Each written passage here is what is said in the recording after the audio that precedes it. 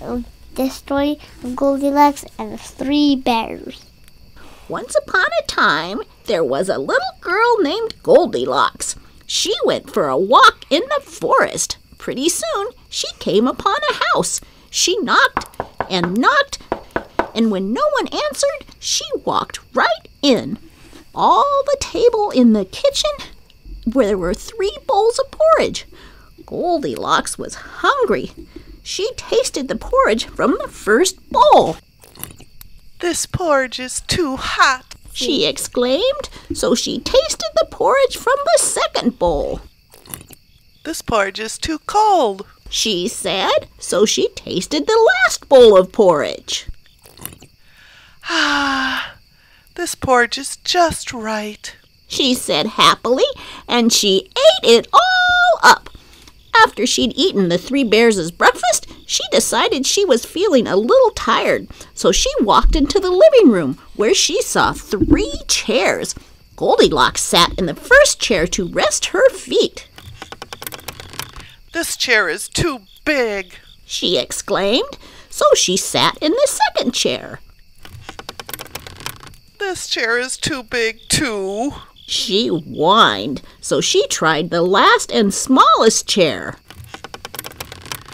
"Ah, this chair is just right," she sighed, but just as she settled down into the chair to rest, it broke into pieces.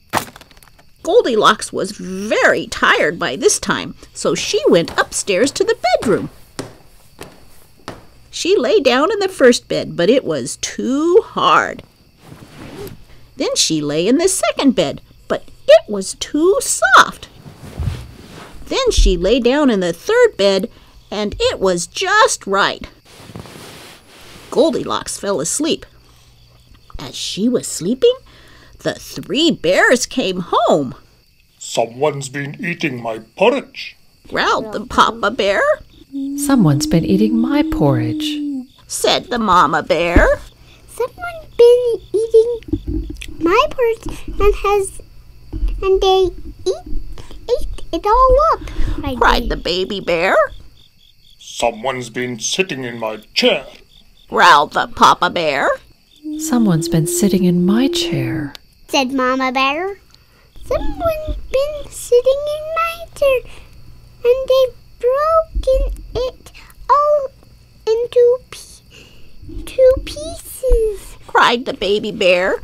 They decided to look around some more, and when they got upstairs to the bedroom, Papa Bear growled. "Someone's been sleeping in my bed," "Someone's been sleeping in my bed too," said the Mama Bear. "Someone's been sleeping in my bed and she's still there," exclaimed Baby Bear. Just then Goldilocks woke up and saw the 3 bears. She screamed, "Help!" and she jumped up and ran out of the room. Goldilocks ran down the stairs, opened the door, and ran away into the forest, and she never returned to the home of the 3 bears. The end.